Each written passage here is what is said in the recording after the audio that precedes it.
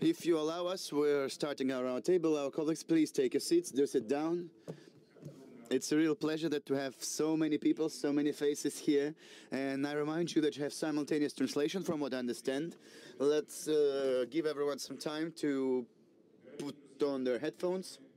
Dear friends, together with Plenipotentiary Ambassador of the Russian Federation, Oleg Borisovich Pozorov, we'll act today as moderators for you in order so that one of the goals of our second Interparliamentary Conference, Russia-Africa, would be achieved, so that each and every one of you present in this very room for yourself would learn something new, would take out some solutions or decisions which you'll be able to take home to safely arrive and which you'll be later be able to implement.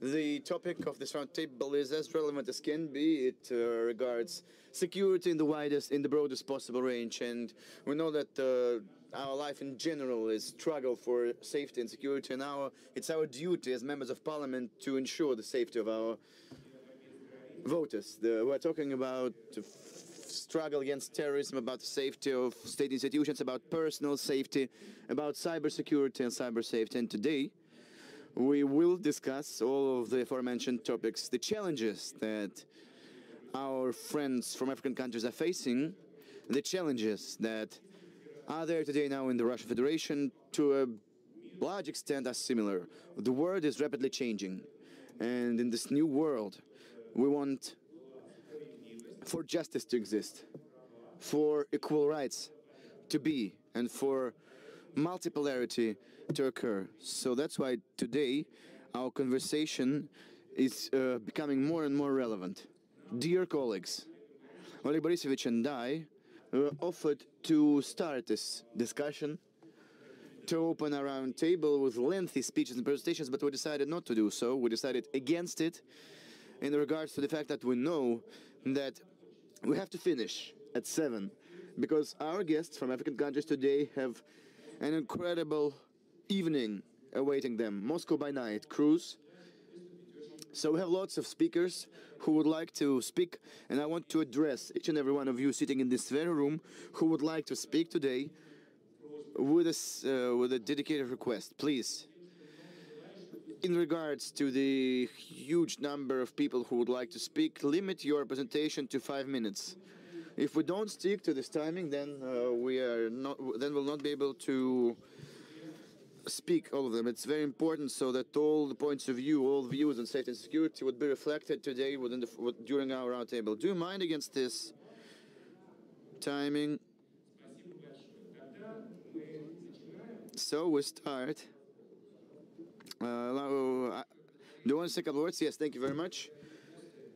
Piotr Alexeyevich, dear guests, of course, we're really glad to see you all here, to welcome you here, because we've been considering this parliamentary conference as a very important step, as a preliminary stage to hosting a grandiose, a large-scale second forum, Russia-Africa, that is planned on July 26, 28, and even 29th of July in St. Petersburg. And of course, we expect and await all the delegations from the African countries in order to review the sum of the issues that were briefly voiced by Piotr Alexeyevich. And first of all, this rapidly happening process of reformatting the entire system of international relations and building this new world model in which we offer the African countries to take the most active kind of participation. New world, just world, fair world. There will be no dictatorship. There will be no imposement of only one correct point of view. Because in this world, there is a multitude of countries, a multitude of continents and civilizations, each with their own outlook on the world. And of course, we're talking about the fact that the African continent nowadays represents a rising force, a rising power that for sure will have more and more importance in this new world order. And we're not only talking about the fact that Africa has 25% of the United Nations vote. We're also talking about the fact that Africa is preparing for an entirely new stage in its development, a stage that will combine two main processes. The first process is strengthening national sovereignty, and here Russian Federation fully stands on the position of our African friends, because we are interested in the fact that every country would have its own vote, would not be subject to dictated opinions from the outside, and would work on its stance in the international arena on its own, because we are convinced, and as Mr. Tolstoy has rightly said, we have a multitude of shared interests, and first of all, those that regard security. That is a very multifaceted term, and the key to strengthening safety is undoubtedly strengthening sovereignty. The second dimension of safety and security for sure becomes the strengthening of integration processes on the African continent, and we are already seeing how now, gradually, step by step, the continent is passing the stages of integration.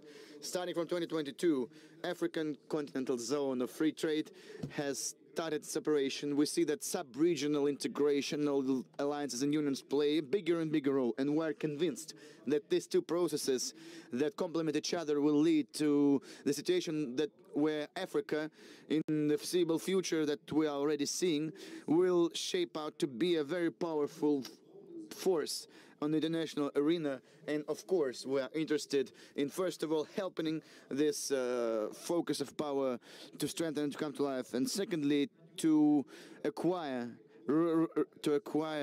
friends in African countries. You know, Russia has always been a friend to Africa and vice versa, and here we also need to take a look at other sides, other aspects of safety and security, and I think that today we will discuss them. Matters of counter-terrorism on an international level, where we fully support African countries in fighting this international evil. These are matters of food safety, where Russia has its own advantages, has its own strong sides, and it is, as yesterday our president has said, visiting Mariupol, that we are becoming, sorry, he said it in Ulan-Ude, in an interview, that Russia has become the biggest grain producer in the world, and we are ready to help African countries in not only satisfying their needs through Russian grain imports, but also in order to develop your own competencies. There are challenges in safety related to climate change. Of course, this is a very important issue, because here there are a multitude of challenges that African countries are facing, and Russia has its own answers to these challenges. And finally, these biohazards and bioemergencies. You know how United States and their partners create all over the world, and including in the African continents, biolaboratories that do not allow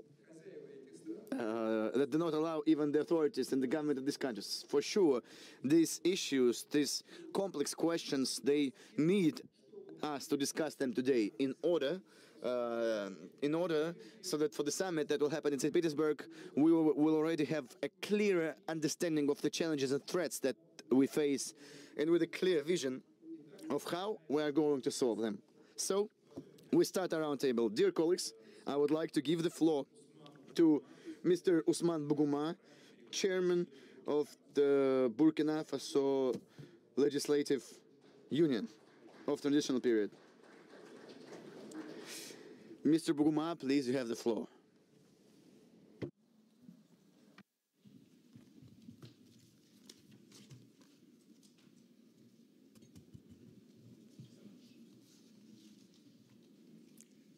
Mesdames et Messieurs, chers membres des parlements, je voudrais tout d'abord vous remercier pour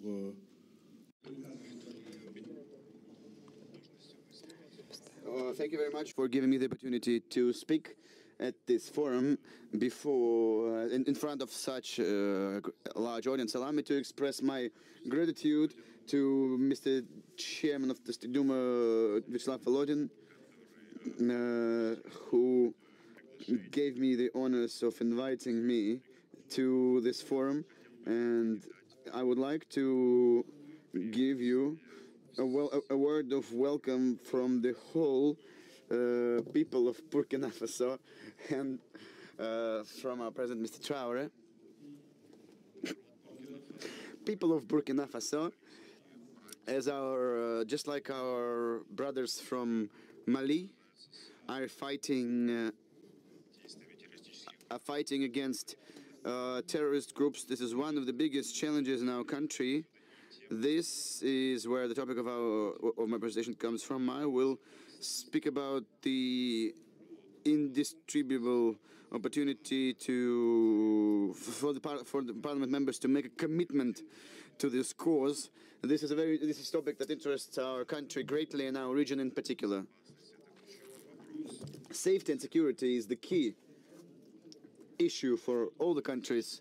Here we're talking about physical, economical, social security, environmental security, and safety. Safety and security is a necessary prerequisite for long-term development of the world and its flourishing. For such countries as Burkina Faso, safety has vital significance. Not a single nation can achieve complete safety and security on its own, individually. Actually,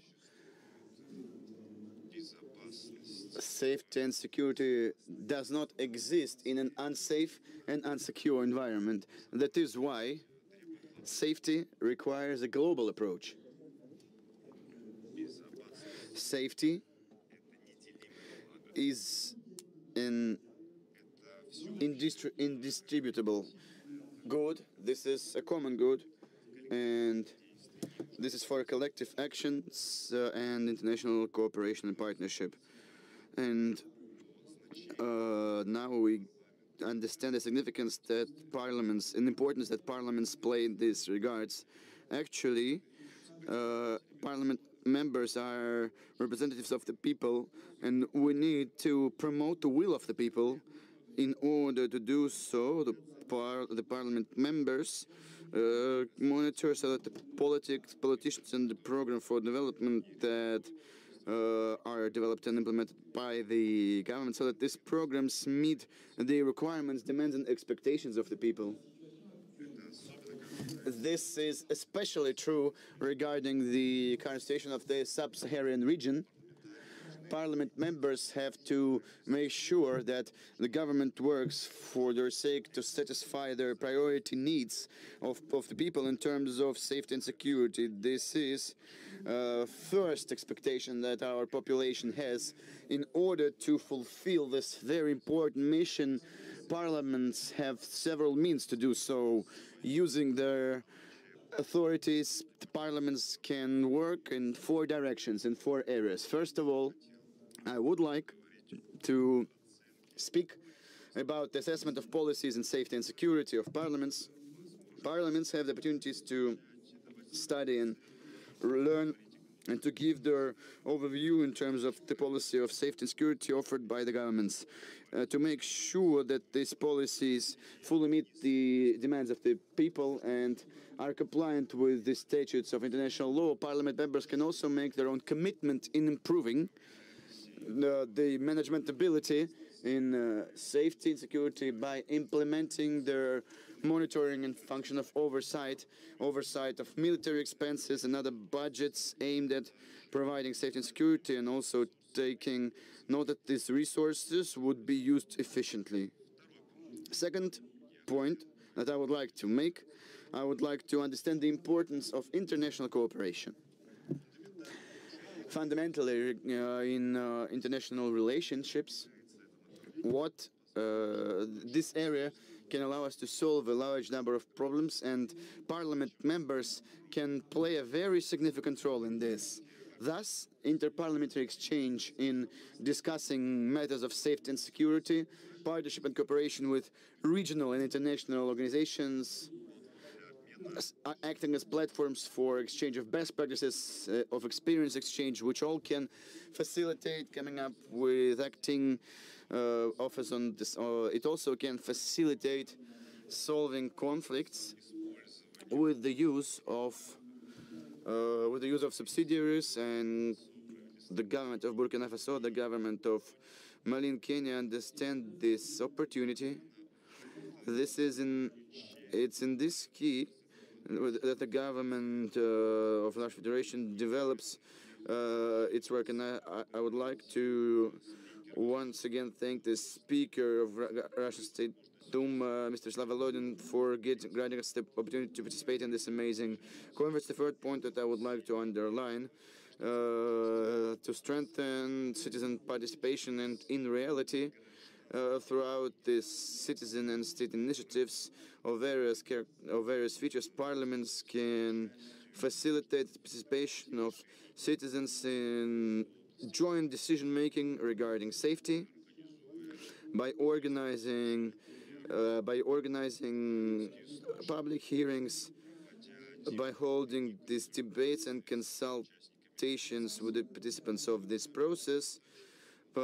Parliaments could also facilitate strengthening the participation of women and men, and they can facilitate creating these policies in Burkina Faso, and our protocol provides for the operation of a Bureau of Citizens that are designed to encourage the participation of population and management. The fourth point is I would like to speak about preventing conflicts, about promoting world, and in these moments parliaments can play a key role. And to prevent this, we can also facilitate choices that are not violence related by developing the dialogue between two countries, and the parliaments can support initiatives in conflict prevention by analyzing the underlying root causes. We can facilitate struggle against poverty, impoverishment, inequality, discrimination, instability, and marginalization. I would like to paraphrase the quote of Lenin: in the world based on the power of money, power of capital, when a handful of rich could only act as parasites, the majority lives in impoverishment, in the real environment of safety. Regarding us, to conclude my presentation, I would like to address you with a request to take part in safety and security all over the world. I would like to encourage you to jointly work in fighting the difficulties that we are facing now. The terrorist menace the world is the world in this is the prologue to global safety and security. And as I've said before, we calculate and we count on the work of the parliaments of our countries. We rely on the operation of the Russian State Duma, the one that can play a big part and a big role in joint actions and activities and international cooperation that could facilitate achieving safety and security, and our parliaments can facilitate safety and security all over the world. Hello, and let's once again say hail to our parliamentary interaction. Thank you very much for your attention. Thank you very much, Mr. Buguma. I think you've said very important words about solidarity. So, when we talk about solidarity, of course, we support your approach. And taking into account the security, the position of Russia is quite understandable. African problems should be dealt with by African solutions to these problems. And we are absolutely for resolving these issues together. And now I'd like to give the floor to the first vice head of the State of the Council of Federation for International Affairs, and I'd like to ask all of our participants to stick to the time limits. Thank you very much. Dear colleagues, dear friends, Russian Federation thinks that international security is absolutely indivisible, and we think it is necessary to support it on the principle of working together. Russia is interested in forming a new infrastructure of regional and international security with all other states which are interested in this procedure, including African countries. In order to create international security, Russian Federation is aimed at putting an emphasis on the first thing, the strategic stability. Secondly,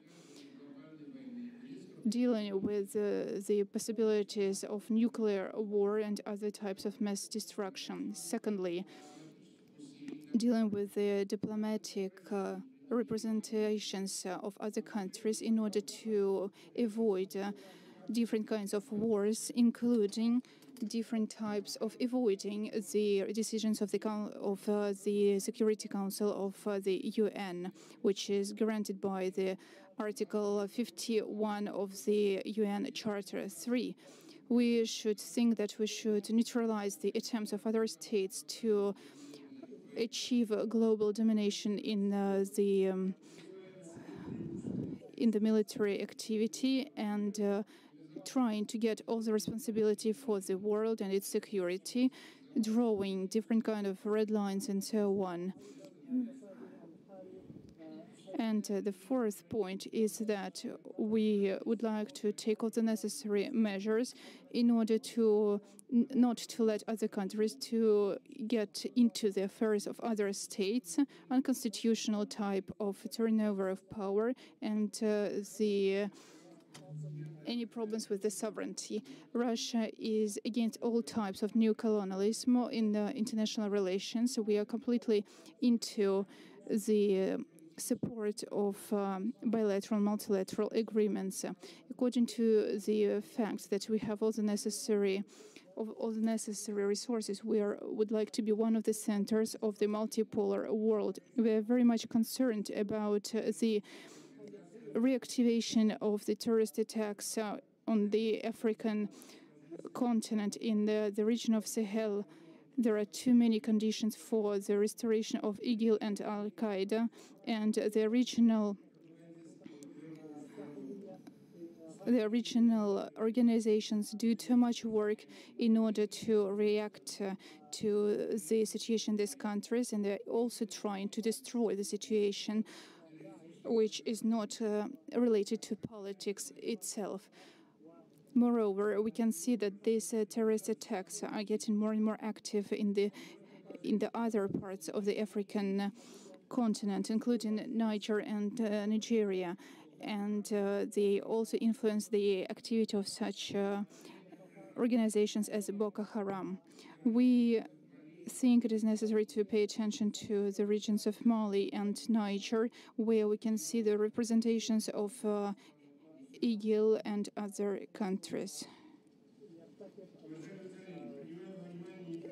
We also should draw attention to the fact there are too many pirate attacks near African borders, so we are very much interested in participating in the forum of international cooperation in the seas near the boundaries of the African continent in order to help our militaries in the seas of Africa. Russia thinks it is necessary to give all the help to the countries of the African continent according to the resolutions taken by the UN Security Council. We should do it in order to counteract the actions taken by the Western countries. We should draw our own red lines and develop the cooperation between the states in order to ensure a better security in the world. The principle of our activity is acting together with the African states. And finally, I'd like to say that according to the initiatives of the Russian Federation and following the resolution of the UN of 2019, we've created a special committee of experts in order to develop a new convention struggling with the crime in the internet. And the final project of the convention should be presented for this session of the UN in 2024. Thank you very much. Now I'd like to invite the head of the National Assembly of the Parliament of South Africa, Ms. Mapisanka Kula. Please, you are one of our allies in BRICS, and we are very much waiting for your cooperation and for your talk here. Thank you very much. The floor is yours.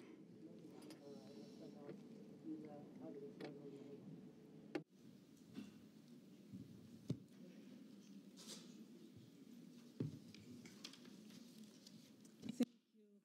Good afternoon, colleagues.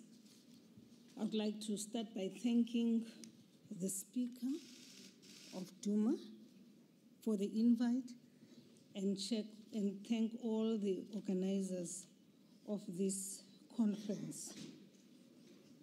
Thank you for hosting us. This, for us, is a platform for ongoing exchange between our continent and the people of the Russian Federation.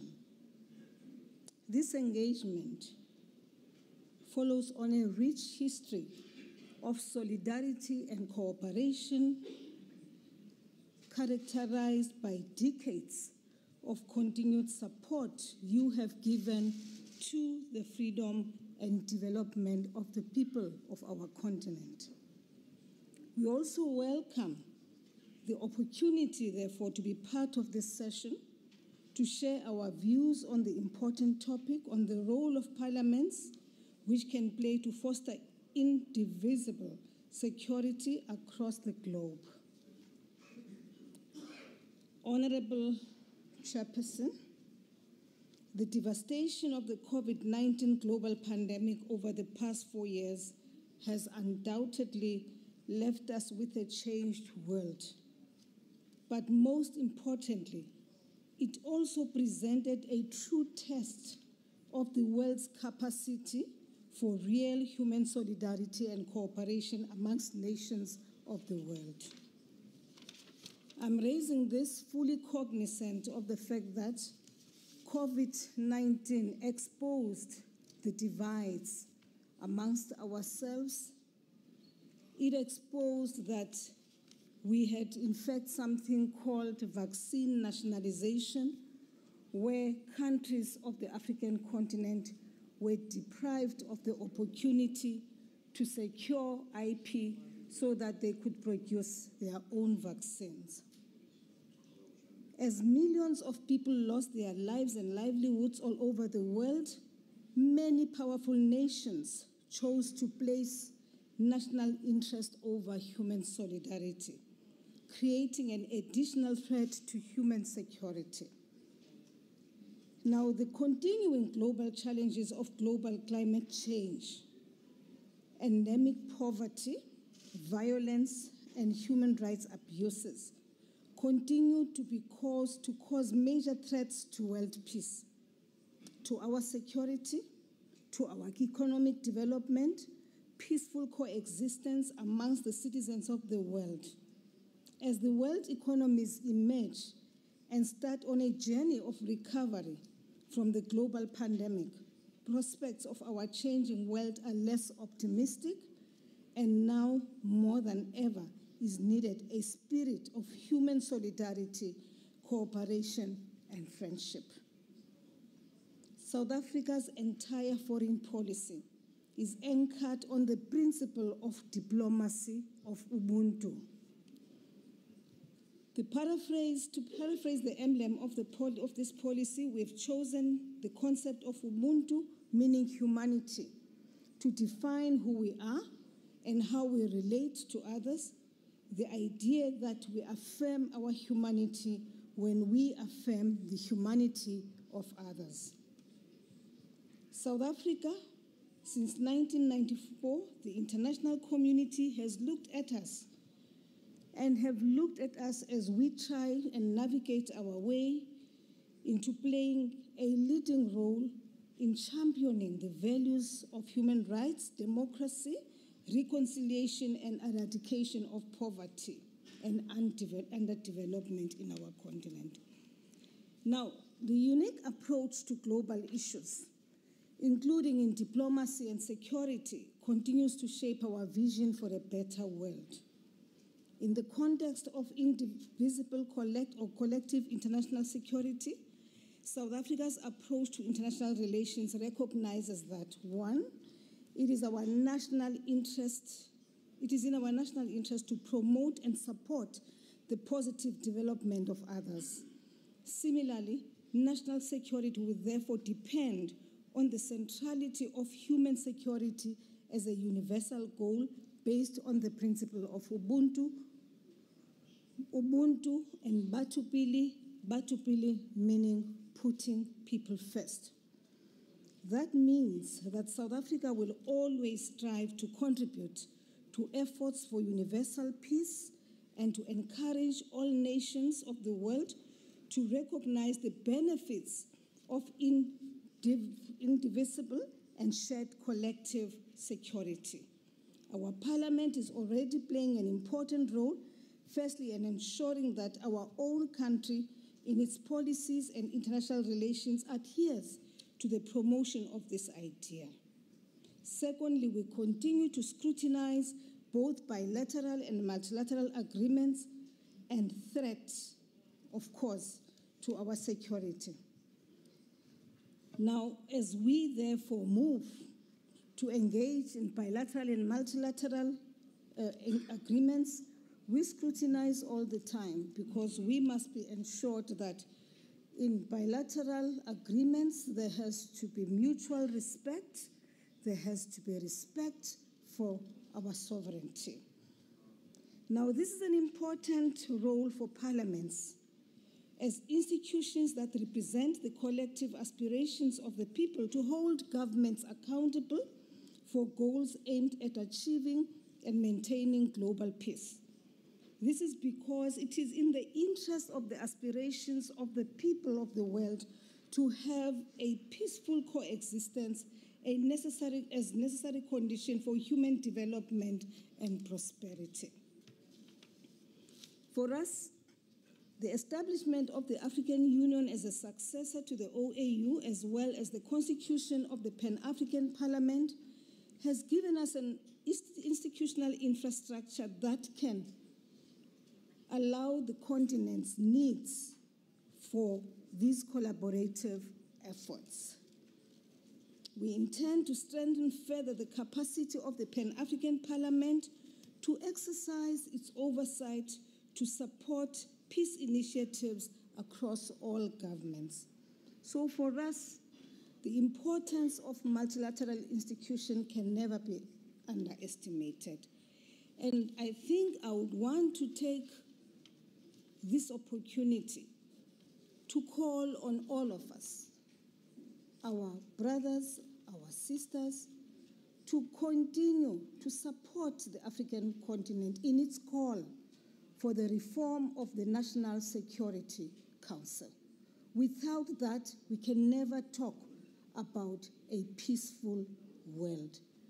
We in the African continent have had enough of those who come in, and because they have veto powers, they then tend to ignore deliberately issues which impact negatively on the people of our continent.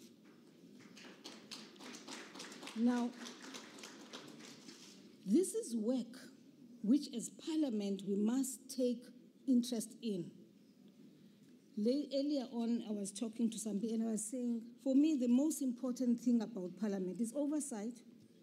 It is to force government as well to go into partnership, because there can only be collaboration amongst countries in order for us to achieve what is best for the people of the world. So, our country remains available to share our experiences of negotiating an end to conflict, and if needed, to form part of efforts to facilitate dialogue for a mutually beneficial end to even the current conflict. I speak with authority and pride because I happen to be part of a team of the Interparliamentary Union, no matter its challenges, which has the responsibility of bringing together parliaments of Ukraine, parliamentarians of Ukraine, and parliamentarians of Russia. And I think that dialogue can assist, if taken seriously by everybody, and if the egos and the pride of leadership in generally could be put aside, there is great potential. There is light at the end of the tunnel. I believe that with these mediation efforts, we will end this conflict. How long it will take, I don't know. The tendency is for all of us to start talking about this conflict as though it started in March last year and not go back to the history of this area and how the conflict started. I thank you very much.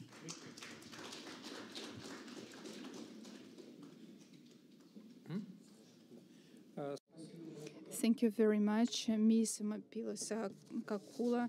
She shared with us very important ideas about humanity and solidarity, and we are sure this is one of the key priorities in solving problems. And the second point that she mentioned about the necessity of respecting international treaties, as in Latin we say it, pacta sum servanda, which means that all the treaties should be respected. And when the articles of this treaty are violated, it is one of the reasons why we have the situation in Ukraine. According to the Minsk agreements that were concluded later, that were concluded earlier, they are now not respected, and many of our European partners now openly discuss this fact. I would now like to give the floor to Ms. Piskaryov, the head of the Committee of the State Duma on Security and Anti-Corruption Activity, and he will talk about his experience in this sphere. Thank you very much, dear ladies and gentlemen, dear participants of today's conference. Let me welcome you all on behalf of the Committee of the State Duma on Security and Anti-Corruption Activity, and I hope that you will like your stay in Sunshed, Moscow, and so you will have another opportunity to meet us in St. Petersburg, in the city that we call our second capital. And getting back to the topic of our conference, I think that you would agree that undivisive safety is the basis of today's multipolar world. And this is a system when all international relations are based on respect, mutual respect and trust between the countries, when we do not try to press other countries and do not interfere in their internal affairs according to the principles of the Charter of the UN. Moreover, today we can see different other threats. The most serious ones are the ignoring of a group of states with the United States of America of the basic principles, and the use of sanctions, the violating of sovereignty of other states. The countries of Africa have lived through the time of colonialism and are now dealing with their own sovereignty that they're trying to protect. We are absolutely in consensus with these of your ideas. Russia, in difference to other Western countries, has never been a colonial country, and we have always tried to create good relationships between our countries that are based on mutual respect and trust. We have been working a lot on counteracting international interference into the sovereignty of Russian Federation, and we are ready to share our experience with our colleagues and with all those people who are really interested in counteracting this interference.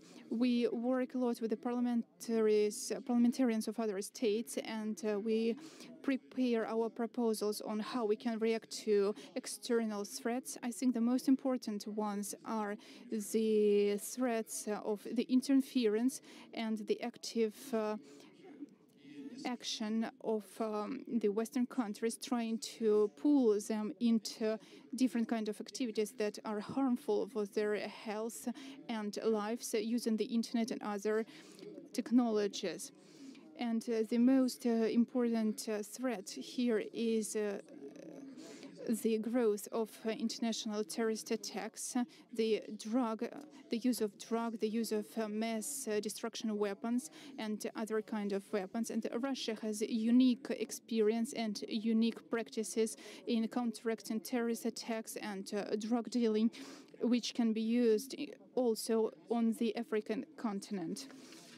The commission of our parliament that deals with the investigation of biolabs in Europe managed to find some information about 30 labs on the territory of Ukraine and more than 100 labs on the territory of the whole world, where they deal with the creation of potential mass destruction weapons and the agents of mass destruction. We are also very much interested in defeating this kind of activity, and we can see that such diseases as Ebola, coronavirus, Zika virus, and others become the proofs of such activity of the Western states. As far as we know, more than 220 million people die today in the world of the infectious diseases. So people are absolutely not protected against the threats of Pentagon. And the propaganda of Western countries are trying to explain to everybody that otherwise, without their help, without the help of the United States of America, European and Ukraine will not be able to develop their social security system and their health care. And we are ready to give you an opportunity to do it with us without being under pressure of the Pentagon. We are ready today to work together to develop our cooperation with the African states in the sphere of medical technologies on a common ground and absolutely impartially from each other. We are also ready to unite the efforts of our peoples in order to present our views on the international platforms, including the platform of UN and the use of different kind of conventions which allow us not to stock toxic and other kinds of weapons and of their destruction.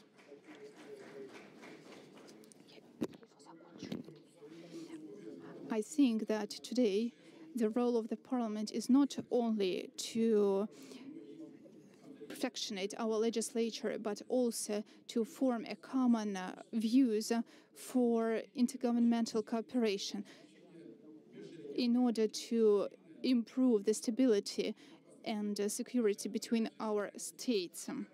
Our main idea is to keep the friendship between our peoples even during the most difficult times of history, without paying attention to any Russophobia and this kind of action of the Western countries. We are into creating a new ground for our cooperation, for mutual trust. I wish all of you lots of success, and our peoples, I wish peace and flourishing in the future world. Thank you very much. Thank you very much, Vasily Ivanovich. Now we give the floor to Mr. Kurma Tansa, Chairman of the National Council of Transitional Period of Guinea Republic, Head of Guinean Delegation. Dear colleagues, please stick to the regimen, otherwise we'll not be able to give everyone the opportunity to speak.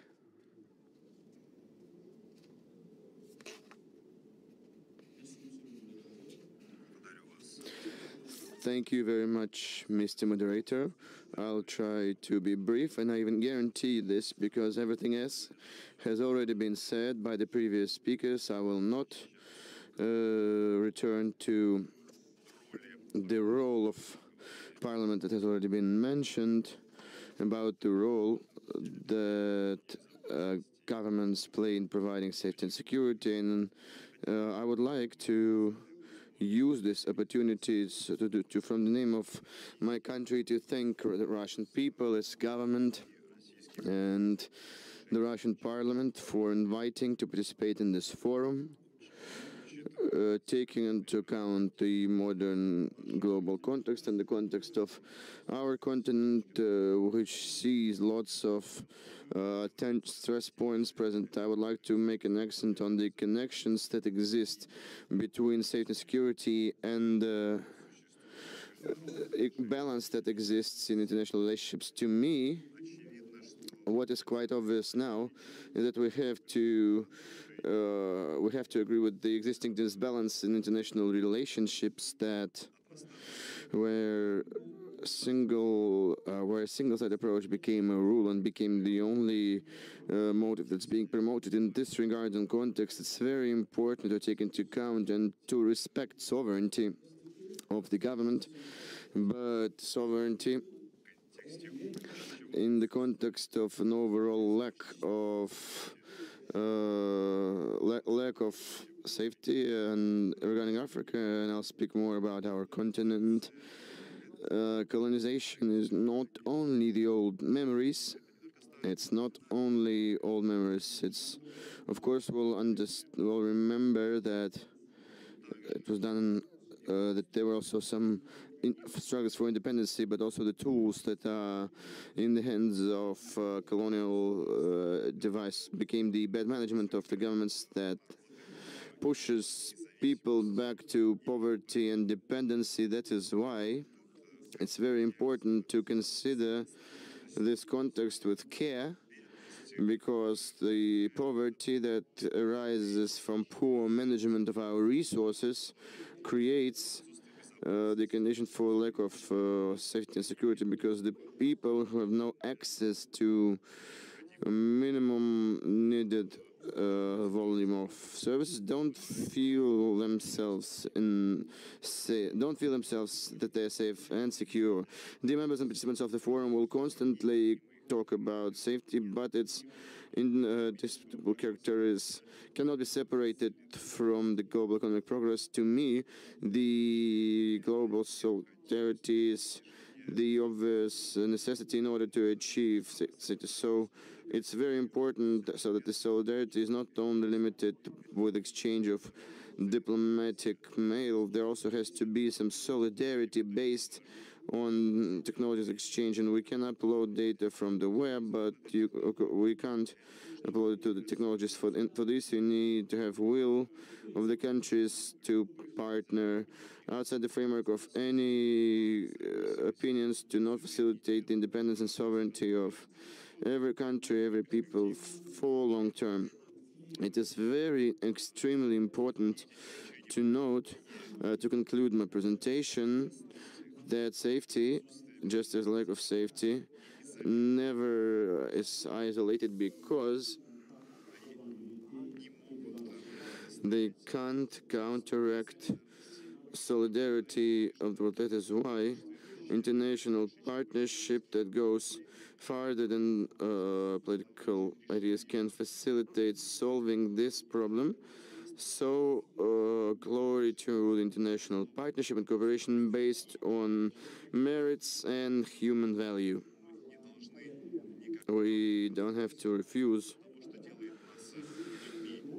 the things that make us human, the values and rights that are inseparable from the notion of being a human. Dear participants of the forum, we see the multitude stress points all across the world.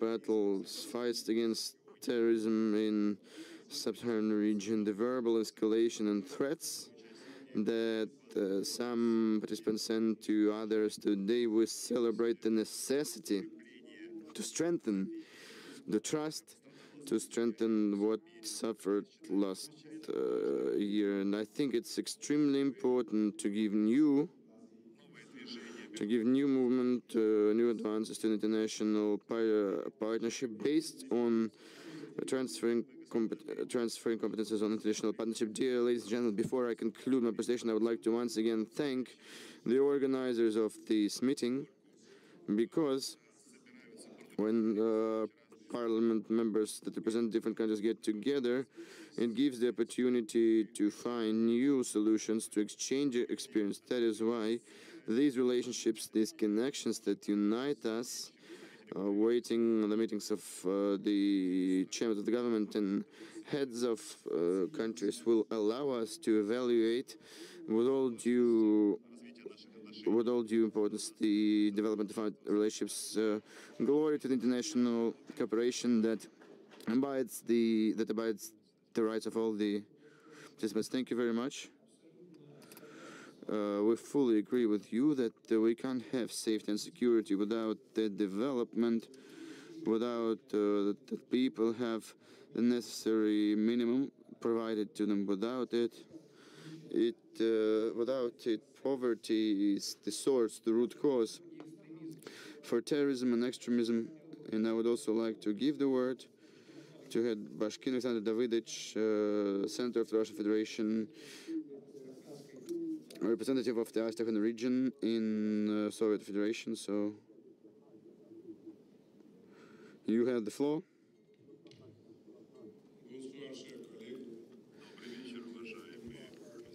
Good evening, dear colleagues. Good evening. Taking into account today's forum that we all work in together, I now believe in the prospects of joint work and implementing by the parliament members of our countries the agenda that we share related to provision of food safety and security, in social health, battle against terrorism, against drug trafficking, and solving other problems. The brief schedule that we have limits me in the opportunity to only touch one side of safety and security, which is biosafety and biosecurity. Also strengthening the imposing of the convention on the ban of bioweapons, I would call them, and it becomes very important in the factors of military and biological activity that conducted by the United States of America in various regions of the world, and African continent included. Getting the agents and virulence that can be used for the goals that are incompatible with safety and security of the government and nations that host them. This activity is high risk, and let's say the US carries out an Africa project, which is pathogen genomic initiative aimed at identifying the specifics of hemorrhagic fever and making a genome map. It's very important that these programs are funded not by civil agencies, but by structures of Pentagon, agents of threat reduction, or either institution. The results of their work are then sent to the United States of America. The specialists, they have no access to it. And there is nothing bad in the fact that one state, one government, one nation tries to help one another in researching dangerous infections. But please, your colleagues agree that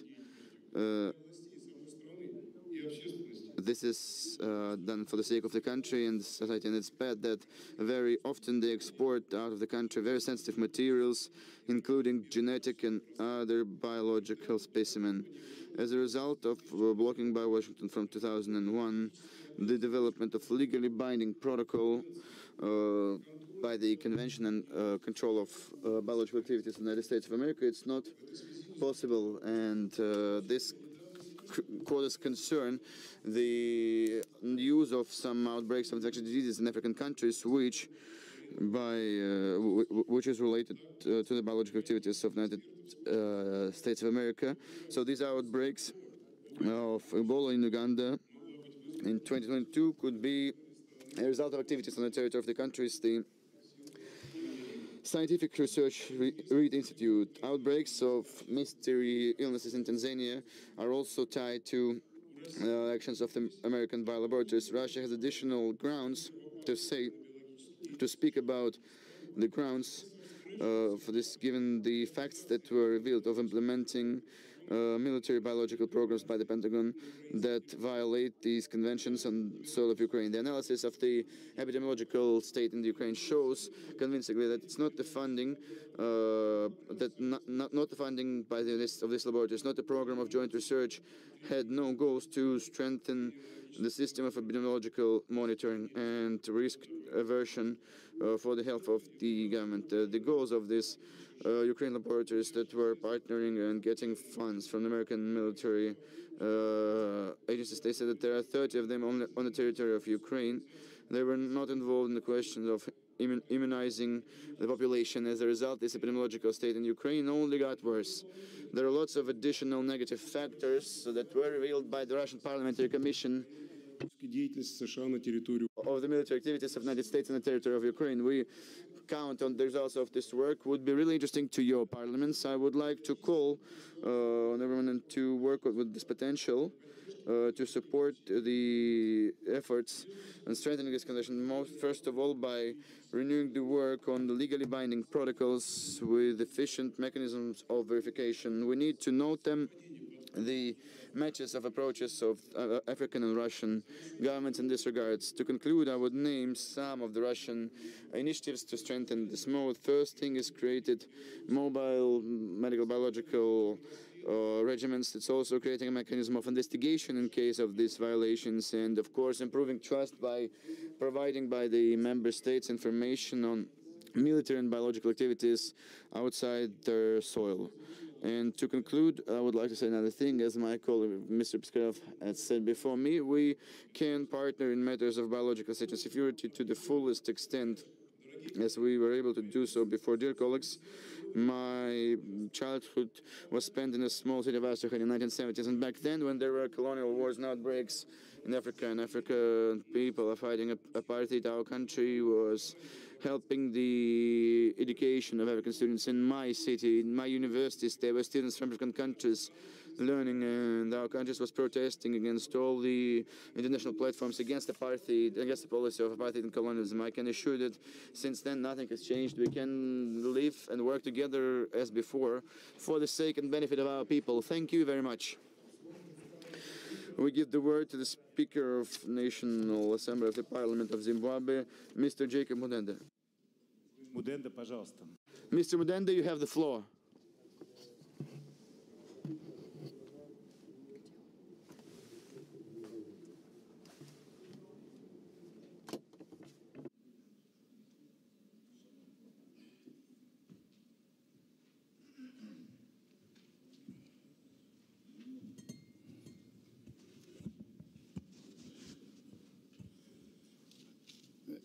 Thank you, Mr. Moderator. My country's name starts with a Z.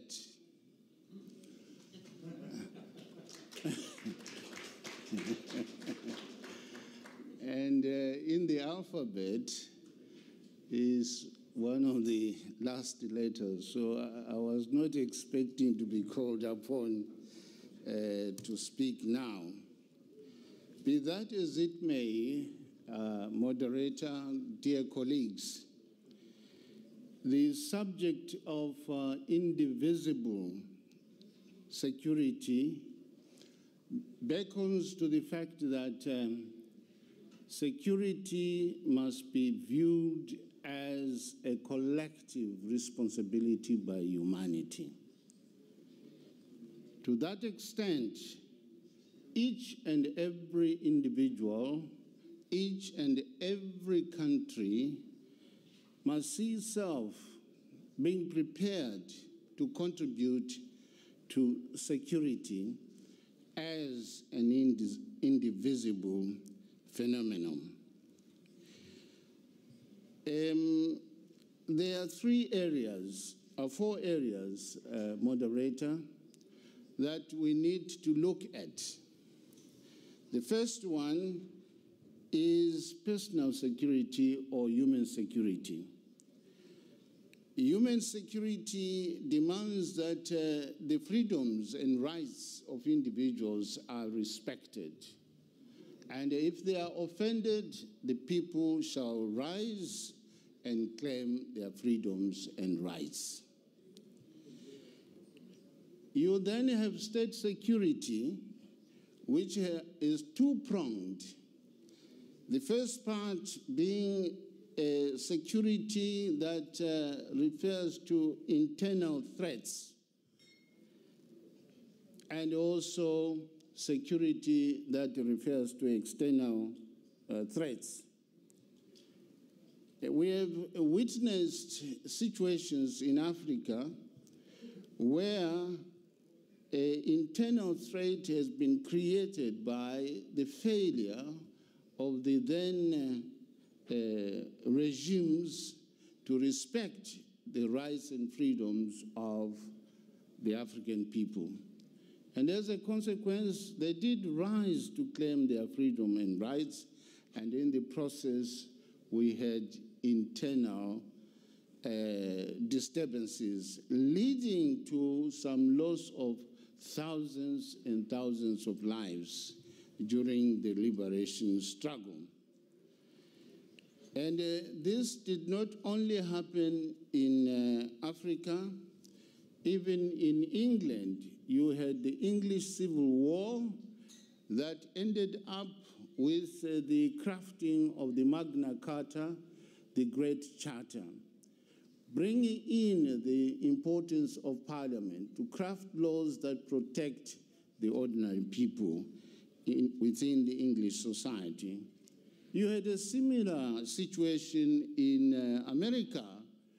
After their independence, 81 years down the line, there was a civil strife from 1861 to 1865 because certain citizens within the American society felt that their rights and freedoms were not respected, and war erupted for 5 years until President Abraham Lincoln made to come up with the correct pieces of legislation to stop that war and recognize the rights of the Black Americans as equal citizens who had a right to vote.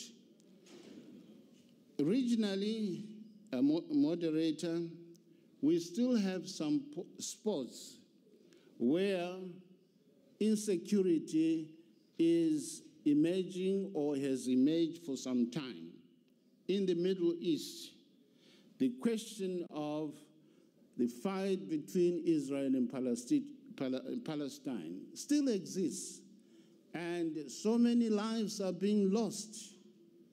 And yet, the powers that belong to the unipolar context have not risen to the occasion to help particularly the Palestinian to claim their rights as a fully fledged state among other states.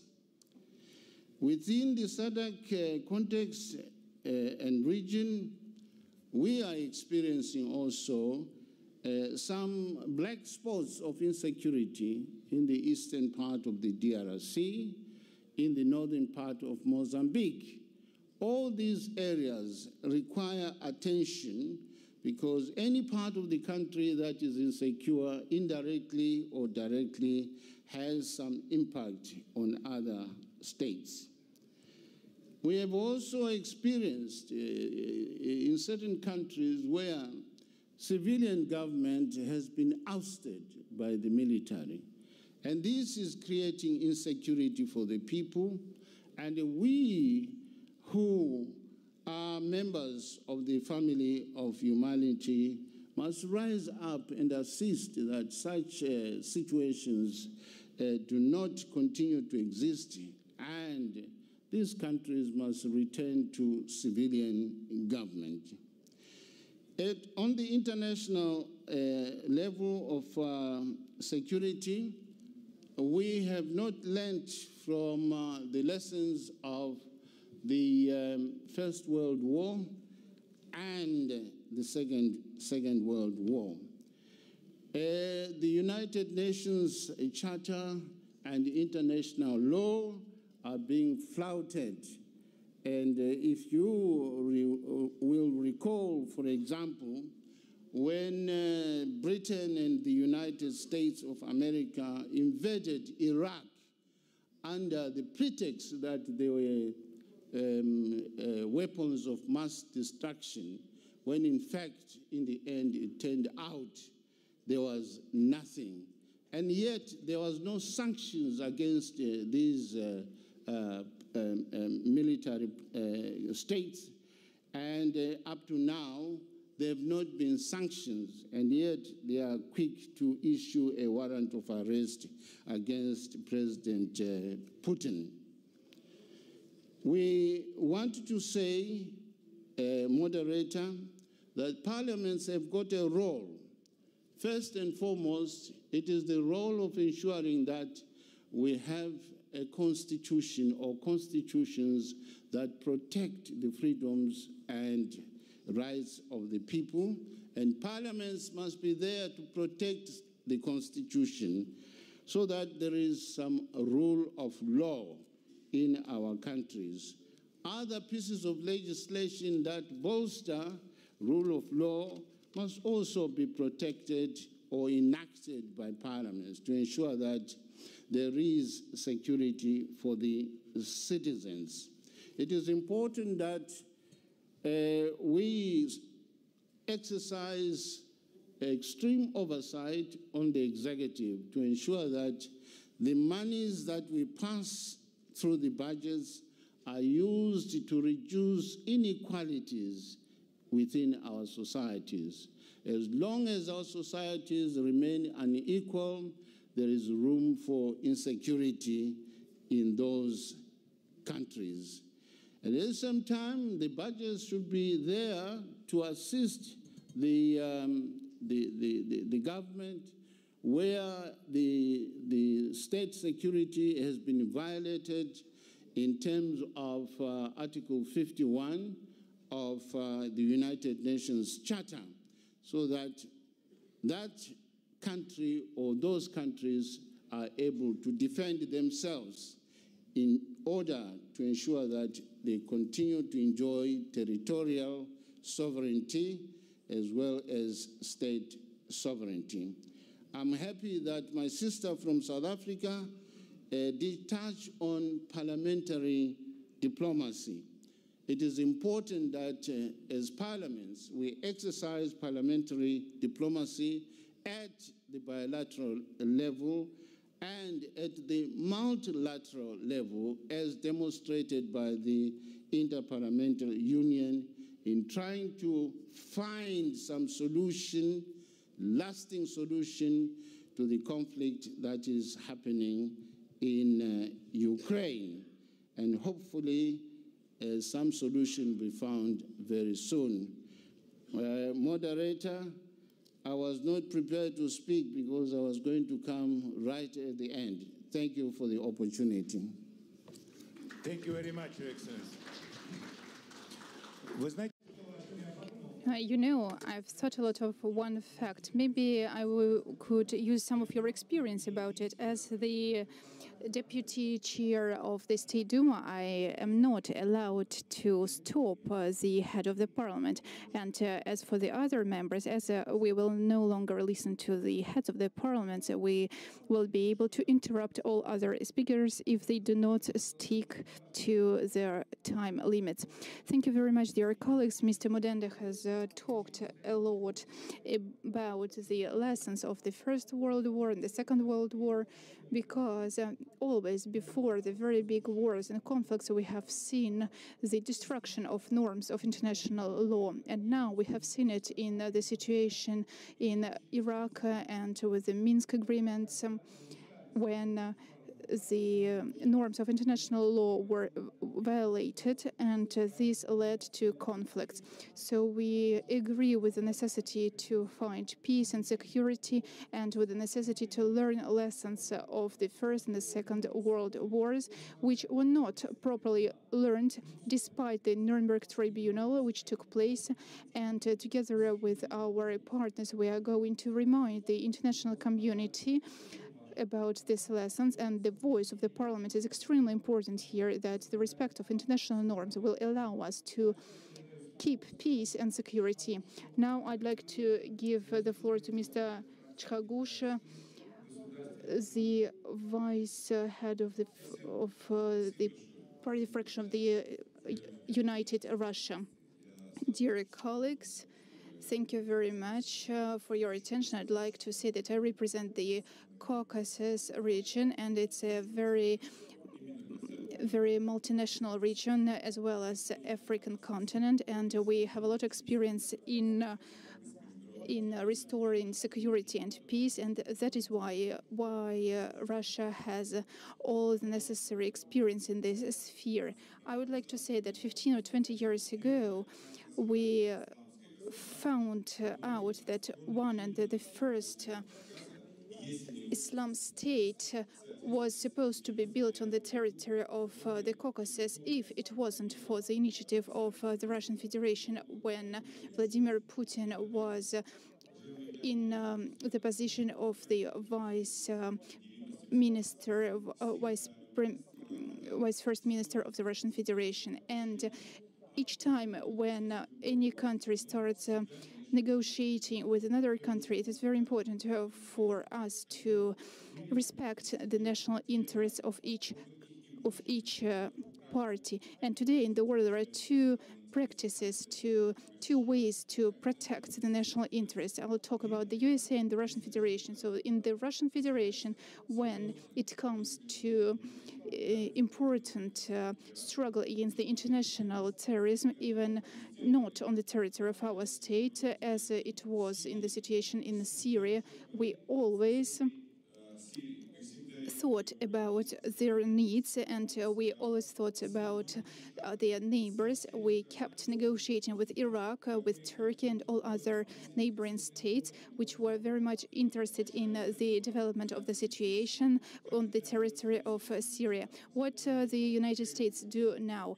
First of all, they protect their own national interests without paying attention to other states and the rights of other peoples, which are, of course, eager to take part in these negotiations, in the struggle with the terrorism, and in the struggle with other challenges.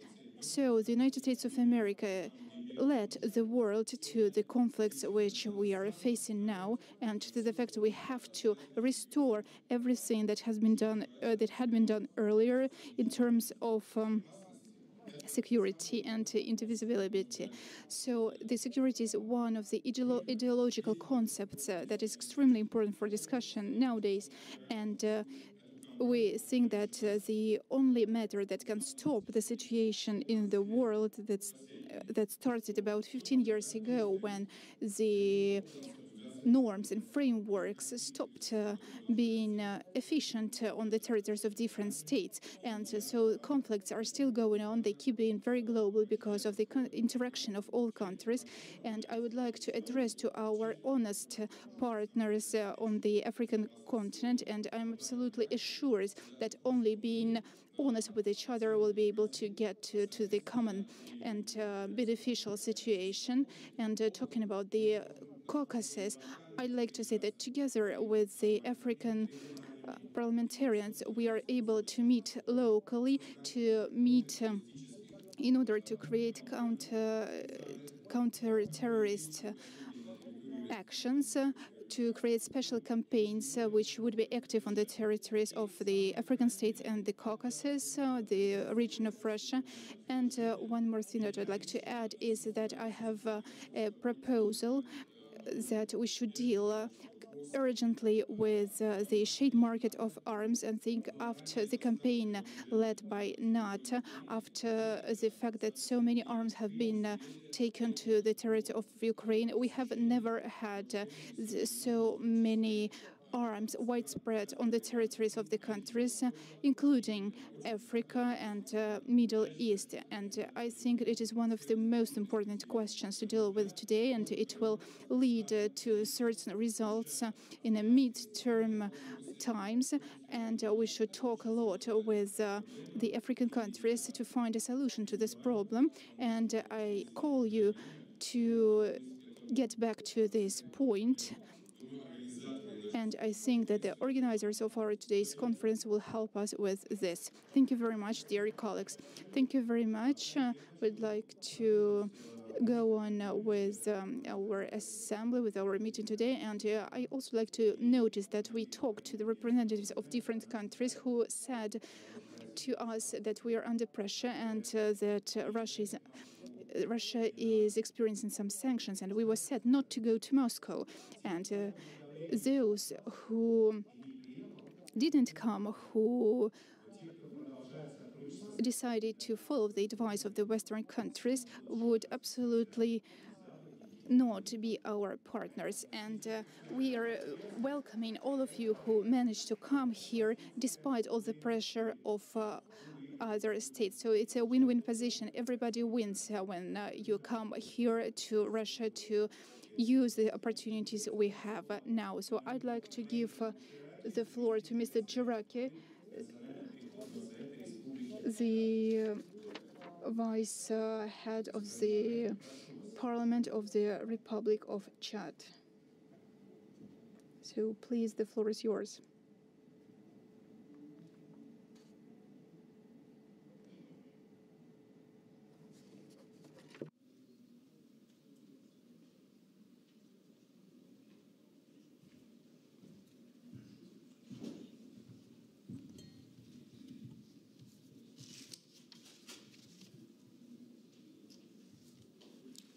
Monsieur le Président de la Duma, Monsieur le Président du Conseil de la Fédération, Mesdames et Messieurs. Dear Chairman, dear Moderators, dear Deputies of the Russian State Duma, I'll try to stick to the time limits.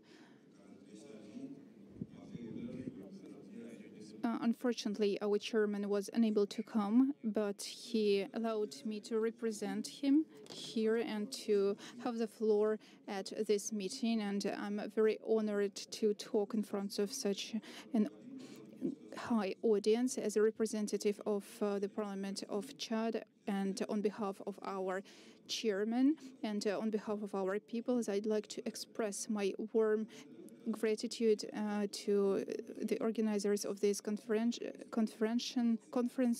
and I would like to thank Mr. Putin for all the efforts for organizing this conference. It's already the second conference which is organized, and we are very happy to take part in it. And the main topic of the plenary session and of the sections that of the roundtables that are held today is the security, and all of these topics make us think about even more serious things such as the support of science and education, our response to economic measures, our input in other different challenges.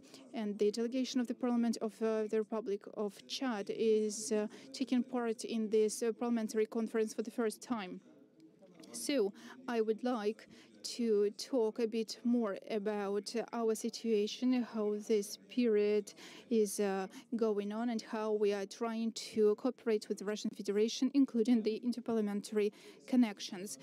In fact, it's the period which is quite difficult for our state, and the head of our country died, was killed, in fact, some time ago, and sisters and brothers of our country are trying to go on with the traditions of our leadership.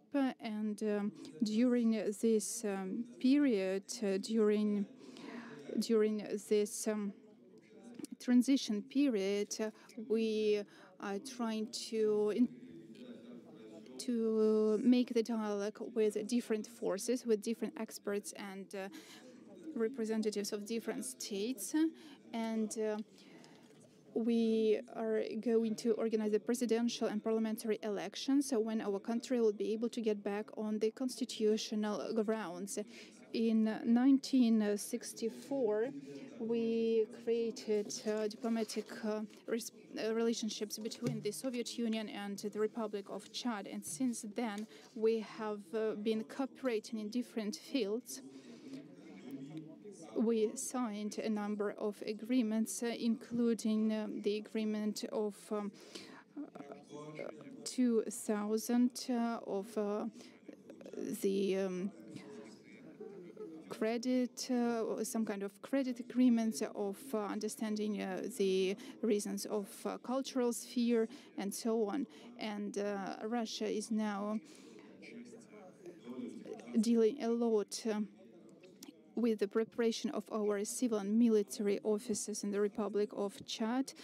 And we are very much grateful to the Russian Federation for giving them money for being able to go on with their studies in Russia. And we have also created a working group of the cooperation between Chad and Russia, and we are willing to go on with this cooperation very much. I, first of all, would like to say that in the new world, in the situation, in this transitional period that our country is in now, we would like to go on with the cooperation where that had been created before. And we have a special commission, the Ministry of Education and Innovations, and our parliament, our authorities, unfortunately do not have enough resources and financial resources for the development of this scientific cooperation. So that is why for us it is so important to get to know the experience of the Russian Federation, the best practices that are used in the Russian Federation. As for the economic cooperation, we are also trying to deal with this matter. As for the legislative activity, we also try to take the best example of the Russian Federation, and our country is now in a difficult situation because of the challenges that are in front of us. We have to develop our industries with the unnecessary access to investitions and technologies, and that is why, together with our colleagues from the Council of Federation and the State Duma, we're trying to get on track of cooperation, and we are very much thankful for their help in our economic problems. And as for the indivisible security, I would like to say the Chad today is faced with very many different problems in terms of Sahel region, and in the Sahara Desert and in the Sahel region there are very many terroristic groups which are quite active. And in 2016, Boko Haram, the organization Boko Haram, committed terrorist attacks in the center of our capital. They were also able to make other terrorist attacks in the region of Chad district, which is quite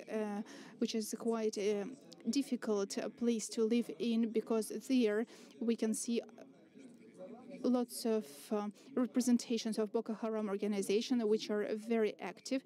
And nowadays the leadership of the Chad Republic are trying to cooperate with other countries in order to protect our sovereignty and to provide us a better support in our relationships with Cameroon. We are also trying to strengthen our legislature. We adopt different kinds of laws which are made together and developed together with our fathers and with our brothers in other countries. All of that is the opportunity for us to keep struggling against our problems. That is why we are very much grateful for support of the Russian Federation, for their support of the countries of Sahel region, and we are absolutely sure that we will be able to find a better way out of the situation, that we will use this opportunity to create a common future for our states. We have been developing for a long time our interparliamentary cooperation between both between the Chad and both chambers of the Russian parliament, according to the traditions that have existed between our states for common future and common grounds. And finally, at the end of my speech, of the end of my presentation, I would like to say that I'm very much optimistic about the development of our relationships, and this conference allows us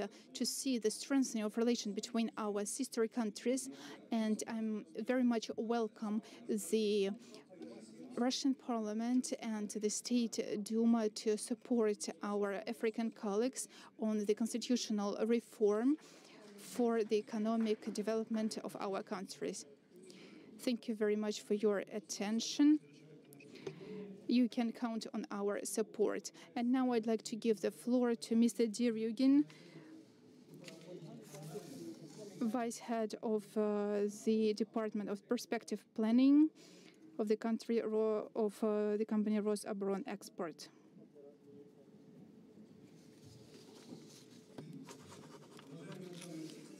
Dear ladies and gentlemen, thank you very much for this possibility to give my presentation in front of such a high assembly.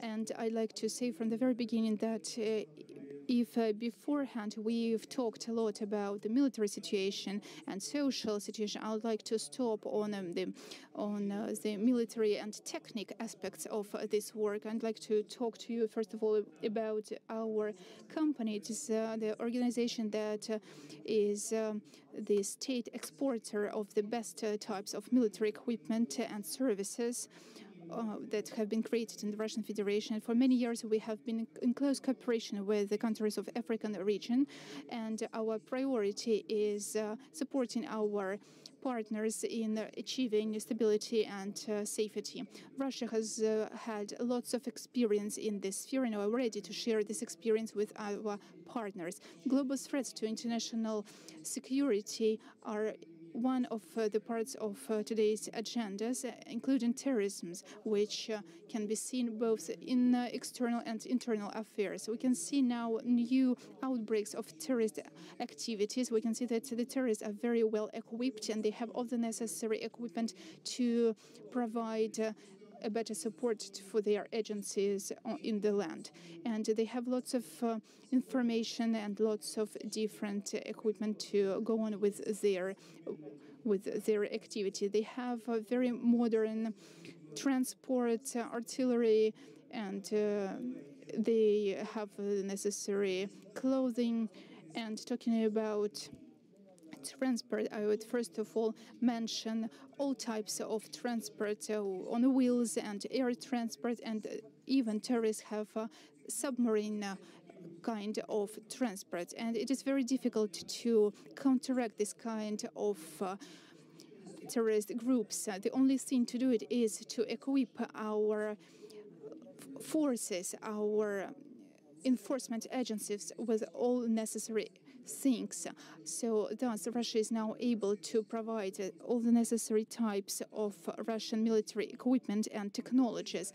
For the first time, we have started sharing our technologies not so long ago. We are ready to start producing the best types of our military production on the territory of our partners and clients. Another threat that I'd like to mention, and which is quite important now, and that appears in African countries, is transborder crime, as the countries are very rich in the resources. So we can see different types of crimes, of transborder crimes, which put a threat on the security of different countries. Thus, on the territory of on the territory of African countries, the production of drugs grew by 11%, and all the drugs have grown. The production of all other drugs have grown up to 5%, and we think that only a very good control of the borders can help us to achieve the security of the whole world. Russian Federation has the longest boundary, the longest frontiers in the world, and we have different modern types of equipment of transborder control, including the equipment which allows, without any contact with the person or with the equipment, to control what is in the suitcases, what is in the transport containers of different kind of transport, including the airplanes,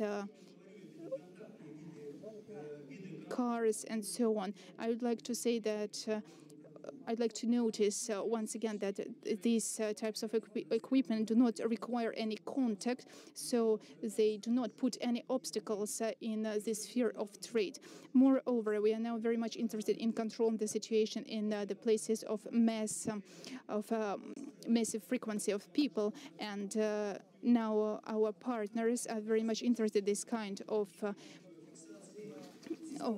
equipment. We are now dealing with the transport security and different video services, and I'd like to say that our equipment is now able to fix and to see all kinds of violations of rules on the roads, and we are one of the leaders in these spheres, and today's system of video surveillance allows us to see the greatest number of violations of law on the roads. So we provide these kind of systems to our partners. I'd like to say that during the last 10 years in Russia, we've managed to prevent more than 200 terrorist attacks, and the crime in our countries is reduced now by 20%.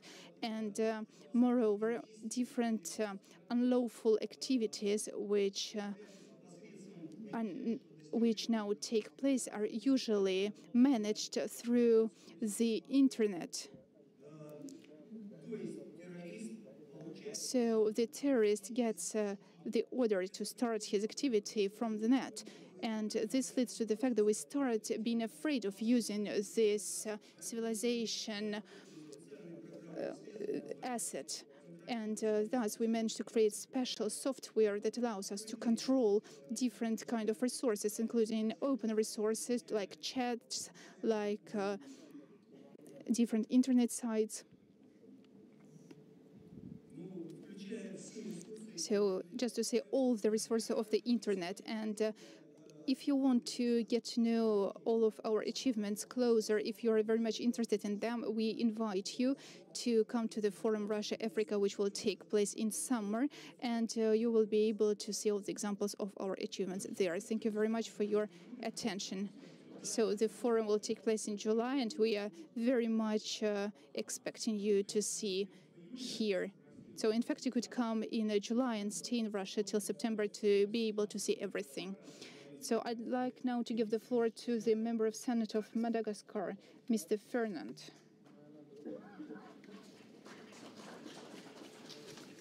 So please, Mr. Fernand, the floor is yours.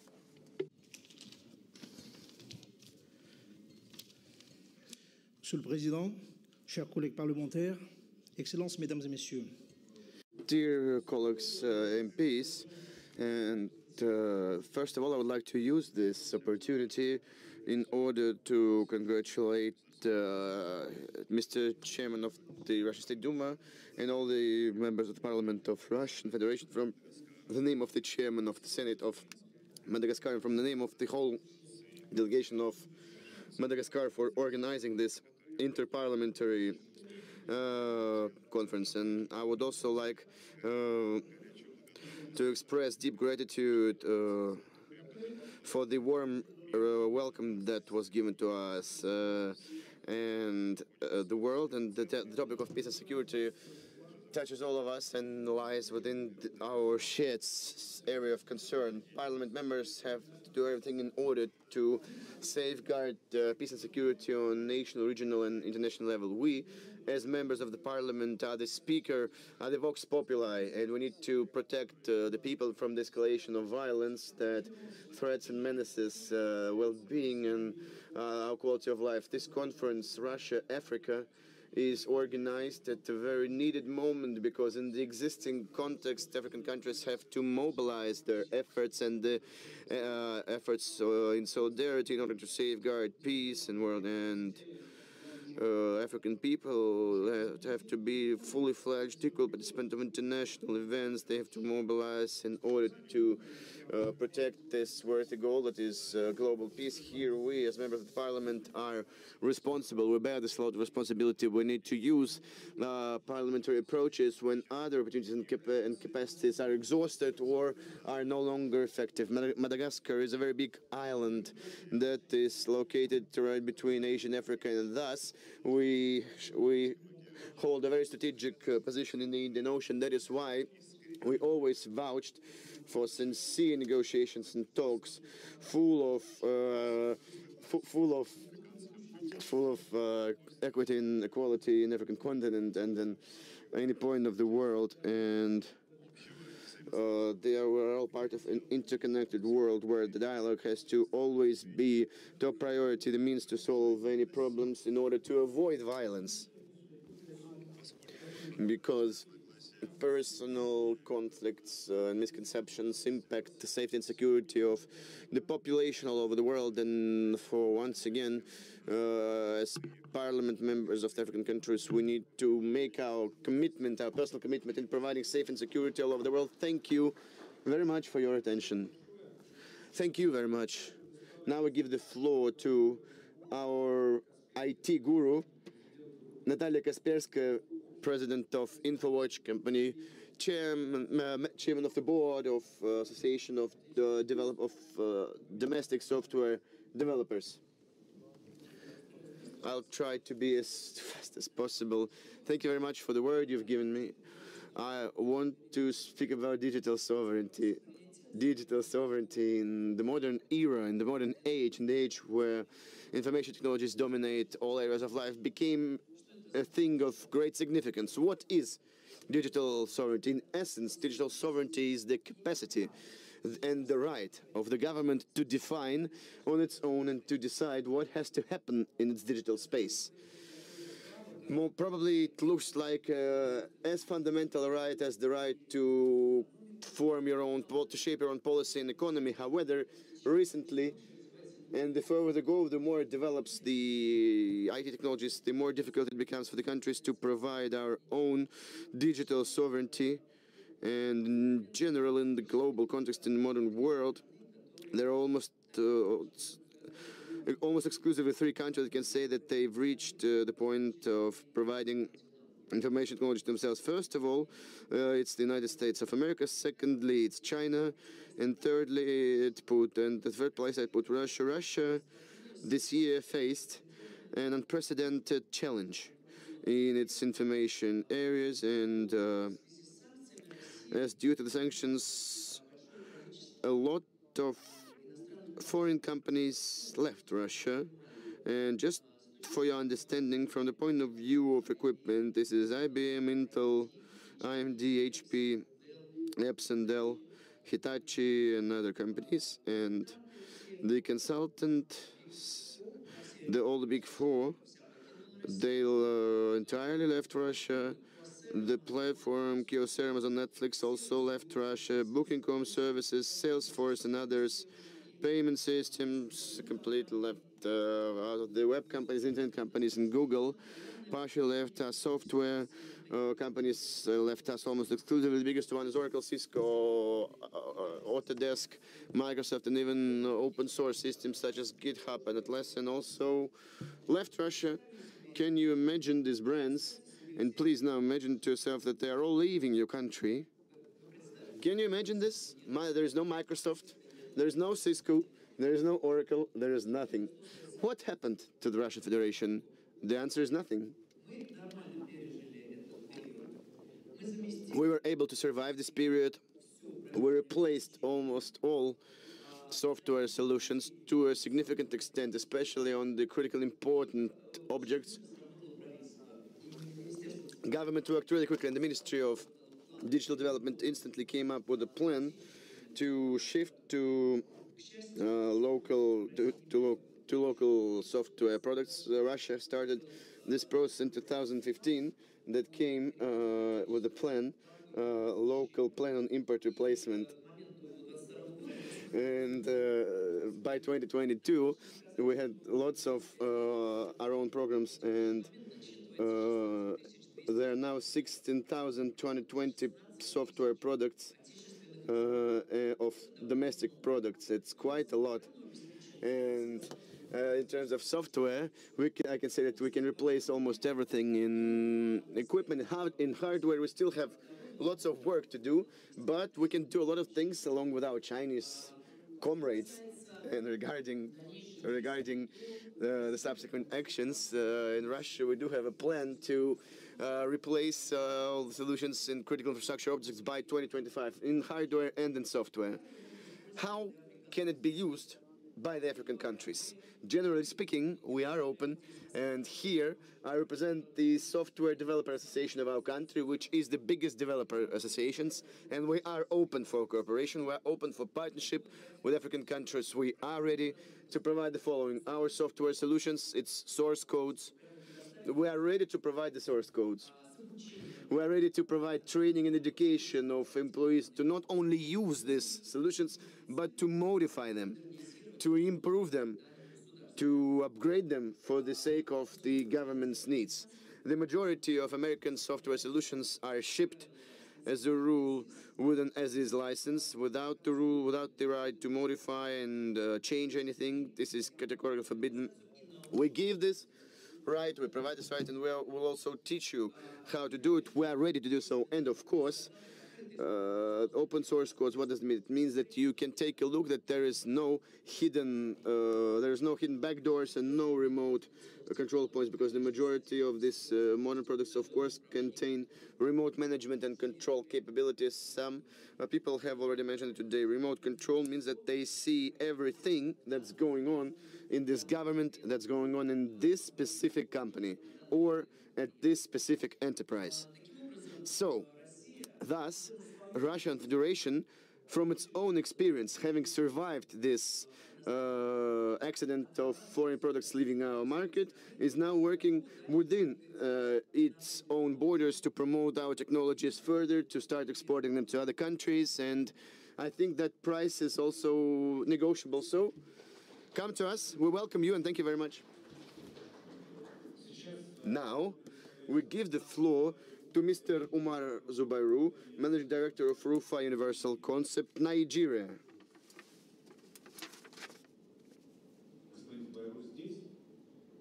Is Mr. Umar Zubairu with us? It happens when the person is...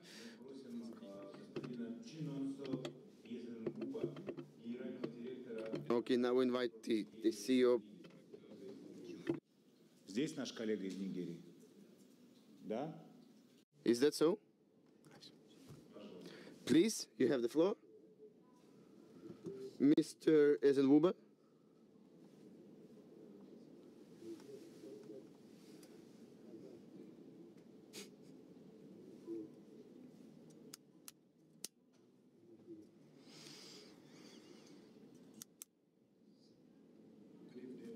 Добрый вечер, дамы и господа.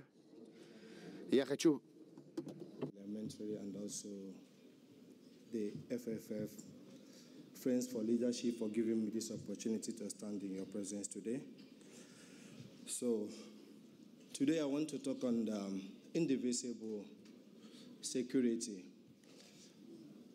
that we, is one of the crucial topics that every nation are interested in. So, indivisible security can be used when the nations agree to work together on the security threats of their nations. Here, I will use Nigeria as a case study because I'm from Nigeria, and secondly, Africa as a continent is made up of 54 countries with different security structures. So I will center my speech on Nigeria as a nation, and I will outline two frameworks of securities that will help nations to work indivisibly. First, I will talk of physical security. Secondly, I will talk of psychological security. So the physical security refers to the measures and the process that are put in place to protect people, assets, and resources from threats, theft, violence, and damage. It will be very essential for each countries to have a strong agreement on how to form alliance and deal with it. Secondly, I will talk on the psychological security. The psychological is the practice of protecting humans from being manipulated or exploited through media or environment. For example, the special operation in Ukraine is more physical operation to the Russian Federation, but in the West, it is more of psychological operation. Also, major social media such as Facebook, Instagram, TikTok, etc. was used by the West to psychologically manipulate the minds of people from reality. Had it been every country has their own social network, just like VKontakte in Russia, it will also serve as an essential tool to also sanitate the environment. So Parliamentary plays a critical role in enhancing an indivisible security by providing an institution or creating a law that will help the investors that is going to invest in any of the security-related projects to have a favorable environment. The indivisible security can also be very effective if the companies that are providing the instrument has a plant or physical location where they will be producing the intent to have the indivisible security, the intent countries that they want to have the indivisible security with. So the two nations can agree and also create more job opportunities for the host nation. The parliamentary of both countries needs to have a timely agreement on how long the indivisible security will last. It can be subject to extension. I want to thank everyone and the Parliamentary for giving me this opportunity. Thank you so much. Thank you very much. Thank you very much. We give the floor to Igor Alexandrovich Shmanov. Mr. Shmanov and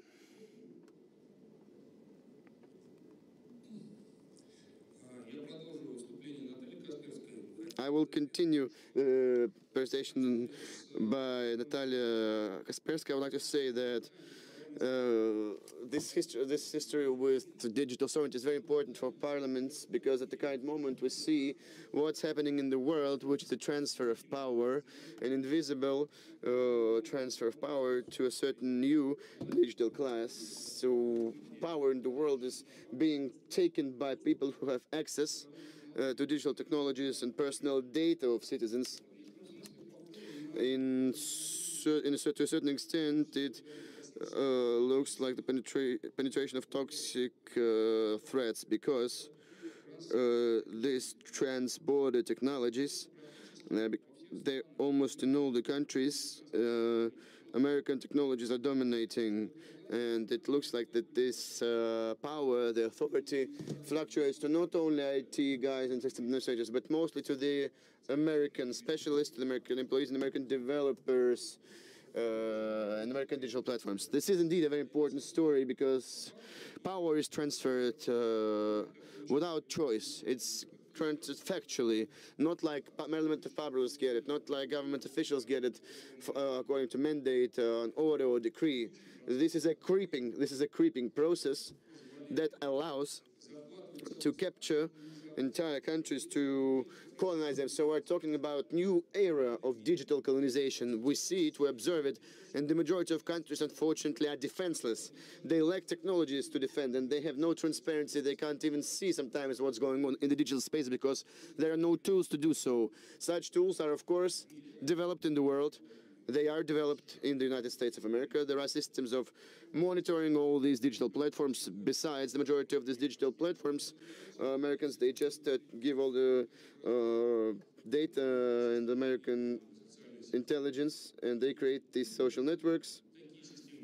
And of course, the systems exist in Israel and Canada, and I think there are nowhere else, but in Russia we're now working on this, we're doing this, because we've experienced a gigantic information hit in relation to our special military operation in Ukraine. All digital special forces of the West are working against us now, and we started to develop and produce our own countermeasures, our mechanism of counteracting this. In this regard, so we do have good experience on blocking Western systems and platforms and replacing them to the amount that they exist there, up till the monitoring system, analysis, and counteracting all this. What am I implying? I'm implying that, as Alex said, that we have the power to work with our partners on providing them means to create and achieve digital sovereignty. This is a turnkey sovereignty, keeper sovereignty that was mentioned by Natalia Kaspersky, and IT sovereignty. It needs to be done because nowadays those who don't protect their own digital space might lose the usual sovereignty, because digital sovereignty now is a backdoor through which they used to hack the usual sovereignty. Information IT domination is similar to air domination in the wars of the past, so I urge you to think on how can we jointly do the rehabilitation process of this digital sovereignty for our partner countries, given the fact that we've always helped African countries to get the sovereignty with all forces that were at our disposal over the last 50 years. Thank you very much.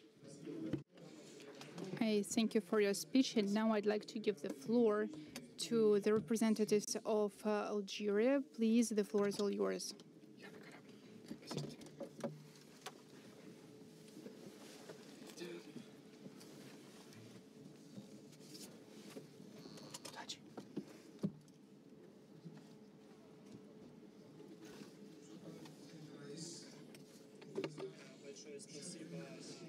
Thank you very much, ladies and gentlemen, for the possibility to talk in front of this assembly.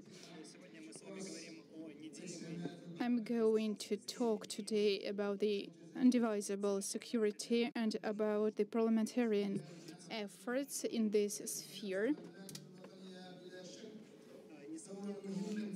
There is no doubt that national parliaments play a very important role in assuring the security of each and every country. And this could happen both via the development of new legislation that protects national interests, or by the international cooperation in this sphere.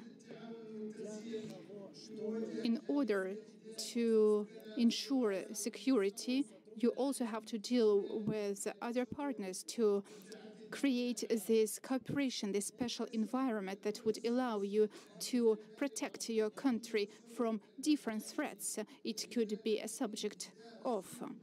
And in this case, I would like to say that Algeria is one of the states that has its own point of view that was developed in 2005 and which presumes that the Parliament of Algeria plays a very important role in the development and in the protection of national interests. Here we are also discussing the crisis and the crisis management and other important challenges that our countries are facing. Undoubtedly, the parliamentary cooperation is a very important sphere of cooperation in general, which should be worked on for the protection of the whole world. This allows us to protect our citizens, our peoples against transborder crime, against terrorism and other challenges that we are facing. And through cooperation and counteraction different crimes, we can ensure mutual respect and avoid this interference from the part of other states. The cooperation helps us to counteract different kinds of crises that we have to deal with together as partners. And through this cooperation, we will be able to avoid the use of force in case of different disagreements between our states. Dear colleagues, Algeria has a special commission which deals with crisis management in different cases when a country are stuck in kinds of crisis which cannot be overcome alone. And this commission also deals with the migration crisis, which are now extremely relevant for the European countries and for the countries of the Northern Africa. And in order to ensure peace and to recreate peace between the countries, the parliament of our country encourages all of you to solidarity, to exercising the rights of our countries and respecting the rights of others. We also encourage you to protect your borders in order to stop the transnational crime and terrorist attacks. Thank you very much for your attention. Now I'd like to give the floor to Mr. Rechkov, the head of the Parliamentary Commission of the International Affairs and of Migration Politics and the cooperation with our representatives abroad. Please, the floor is yours. Hello, good evening to everybody. Thank you very much, dear moderators, for the opportunity to talk. And I'd like also to welcome all of our partners from African countries, dear participants of the round table. I think all of you know very well that the principle of indivisible security is connected with the security of each and every country and of the principle of the impossibility to strengthen your sovereignty through the sovereignty of other states. And unfortunately, very many countries do not understand the essence of this principle, which puts an effect on the development of the architecture in the relationships between our partners. And we can see that the Western countries understand this principle in a quite different way. Unfortunately, there are very many attempts to use another policy of the Western countries to keep their predominant position in the world. In the historical context, the use of these rights has been unable without the efforts of Western countries. And today we're dealing with such conflicts as Georgia and Ukraine. Moreover, nowadays the representatives of Western countries are trying to interfere with our sovereignty and include in the process of cooperation or such countries as Finland and Norway. Moreover, they are trying to shake the situation in Ukraine even more. We also see that NATO is more and more interested in using its powers and presence in the territory of the Pacific countries, of the Pacific region, and thus the politics of the United States in terms of Taiwan is quite provocative, and the community of states could not but respond to these matters. Together with Russia, Belarus is very much interested in recreating peace and security. Unfortunately, we are very much disturbed with the current situation, which is close to the Caribbean crisis that took place earlier. We should learn the lessons of previous wars. In the Second World War, we left 3 million people. Every third person, every first citizen of the Soviet Union died. And we are soon going to mark the anniversary of the tragedy that happened in in Khatyn, when the fascists burnt women and older people in a barn. And today, Khatyn is a symbol of Belarus, of our participation in the Second World War. Our country has always been a donor of regional security. We are for the world without wars and conflicts, without violence. We are eager to develop bilateral, multilateral cooperation between all our partners that will be based on the cooperation and security, taking into account the interests of all states. Under the aegis of the UN and other international organizations, Belarus has been organize different kind of conferences at a very high level on the point of collective security. Our country has been a platform for negotiations between Russia, Ukraine, and other countries in terms of Minsk agreements. We've given our territory in order to find a consensus in this process. And it doesn't matter that in the Western countries, they are very difficult with understanding how important is to create this indivisible security for everybody. We can see that the people everywhere need to recharge the system which has been existing and to renew this system as soon as possible. I would like to draw the attention of all of the participants to the initiative of the President of Belarus, Mr. Lukashenko, about the creation of a new platform for dialogue for all states, like in San Francisco. And Belarus is going to be the head of the ensemble of countries of the collective treaty, and we are going to work a lot on the peace and security in Eurasia. We would like all experts to draw attention to the importance of military conflicts and which has become the reality for everybody. Thank you very much, dear colleagues. Unfortunately, we have to stop now, and I'd like to give the floor to Mr. Sabari, the first deputy chair of the head of the Parliament of Morocco.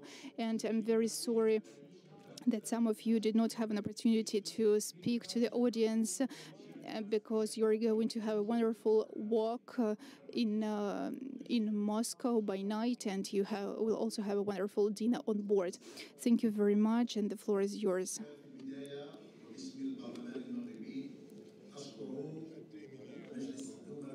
On behalf of the Parliament of Morocco, we would like to thank the Parliament of Russian Federation and the State Duma for their very warm welcome. And I think you have chosen very right topics. And the first topic I would like to deal with today is closely connected with the security on the African continent. The countries of the African continent will never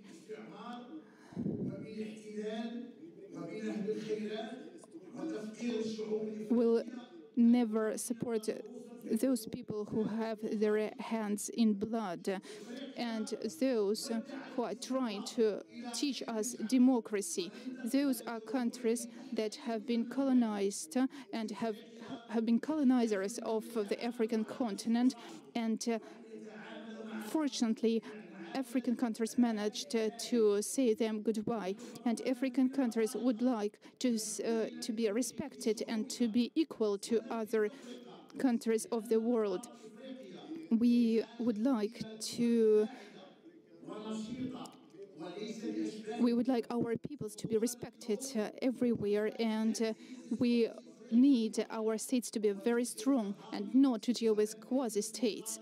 And that is why we are now about to face terrorist attacks. Thank you very much. We are also against any interference into our domestic affairs. Thank you very much for your attention.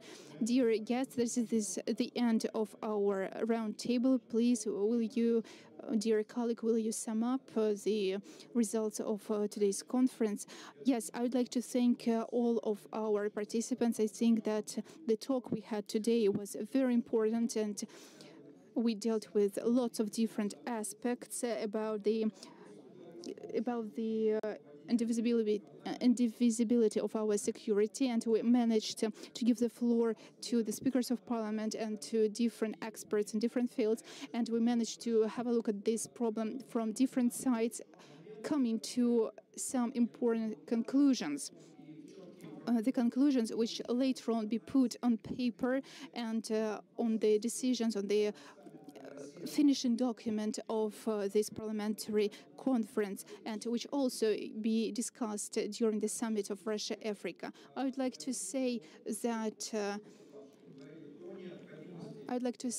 all participants today talked about non-interference into domestic affairs and the creation of a system that would allow to respect the rights of all participants of today's world community in order to create one single world for everybody. I think it is a very good finish for our discussion, and moreover, I would like to remind you that we are going to discuss all of these topics later on in July and during the summit Russia-Africa. Thank you very much, and good evening to everybody.